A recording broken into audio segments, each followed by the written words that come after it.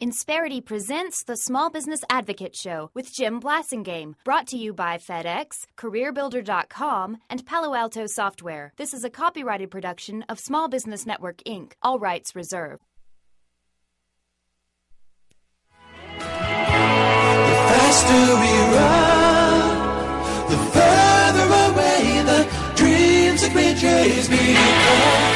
Lost in the sun. Welcome back, 7 till the hour. Thank you very much for joining me. Thanks for staying with me. It's Dan Fogelberg, bringing us back to late, great Dan Fogelberg. And I'm Jim Blasingame. We're having a great visit with Leigh Branham, our longtime Brain Trust member, the author of Re-Engage, How America's Best Places to Work Inspire Extra Effort in Extraordinary Times. Leigh, keepingthepeople.com, right?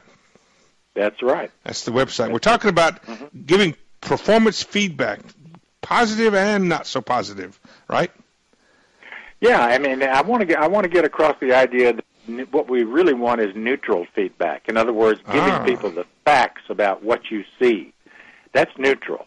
You know, it's neither positive or negative. It's just what the reality. Here's what I'm seeing you're doing, and sometimes employees have a hard time agreeing with the reality that you see. So give us some examples about neutral feedback. And doesn't neutral, if you give neutral feedback, doesn't it prompt a question to make them draw a conclusion from neutral feedback? Because it seems to me if you're giving neutral, it could allow them to form an opinion that might not be, if you say, if you give neutral feedback, well, I noticed you're late today. Yeah, I like it like that. No, because that's only part of it. Okay. Yeah, negative feedback is saying you're always late. And okay. This is unacceptable, I'm not going to accept it anymore. Right. Because that doesn't really go anywhere. It allows you to vent, and it makes them defensive. That's negative feedback. Neutral feedback is simply saying the facts. I noticed you were late again today. I'd say why that's unacceptable. Want to tell me about that? Yeah, it's unacceptable because this is the problem. So could you say so I noticed you were late today. Do you want to tell me about that, or is that the kind of behavior you think is acceptable in any company, or how would you follow that up? Don't ask the employee to say, do you think that's acceptable? But if you say I noticed you're late, what do you do after that? You say this is something we have to work out a solution to. Let's talk about why you're late. Okay, and the employee says, well, my alarm didn't go off. Well, let's talk about getting you a new alarm. Or let's talk about you hitching a ride or with other people in the company so that you make sure you get your ride. Right. Or if you're having car problems. You have to solve the problem. Okay? So you help the employee figure out what's standing in the way of being on time. Maybe staying up too late every night. Okay? I need you to do whatever you need to do to make sure you're up and have a ride and get here on time, because if you don't, if this continues to happen, there's really no basis for a future relationship with you in this company. So you go ahead and you ask them a neutral question. You help them come to the conclusion that's the proper one. You don't ask them a neutral question. You state a neutral fact. All right, so you state the neutral fact, and then you hopefully they'll come to the conclusion that's productive, and then you tell them the consequences if it continues. Yeah, and then you mutually agree that this is what's going to happen from now on. Okay, you're going to get a new alarm clock. We're going to watch your punctuality between now and the end of the month. We're going to follow up to see how many times you're here and you're not here.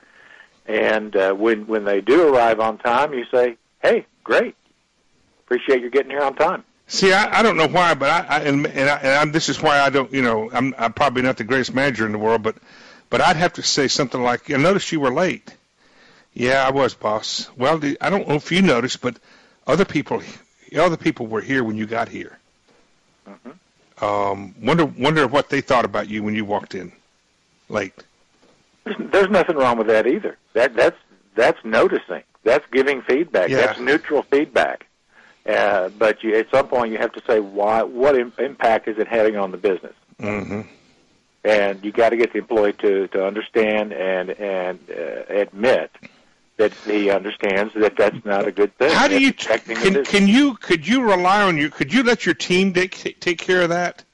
Could you let the team have a team meeting? In other words, if that person's got a manager, instead of the manager saying that, just say, okay, everybody just gather around here. Bill was late 20 minutes the third time in the last 2 weeks. Let's gather around here, guy. Anybody got anything to say to Bill about him being late? Could you do that? You could do that, but that increases the defensiveness. And will make some employees want to fight, you know, and defend. I'm a little more hard nosed about this, I think, than you are. Yeah. Well, no, I mean, I'd go to the employees and say, you know, if you see Bill coming in late, I would appreciate your saying something, not so it's not just me saying it. Yeah. Very interesting. Hey, Leigh, always a pleasure. Thanks for being here. Good job today. Thank you. Come back again real soon. Leigh Branham. Ladies and gentlemen, he'll be back another day. I'm Jim Blasingame, reminding you to always seek excellence, not perfection. I'll see you later. Insperity presents the Small Business Advocate Show with Jim Blasingame, brought to you by FedEx, CareerBuilder.com, and Palo Alto Software. This is a copyrighted production of Small Business Network, Inc., intended for the private use of our audience. Except as otherwise provided by copyright law, all other copying, redistribution, or publication without prior written consent is prohibited. All rights reserved.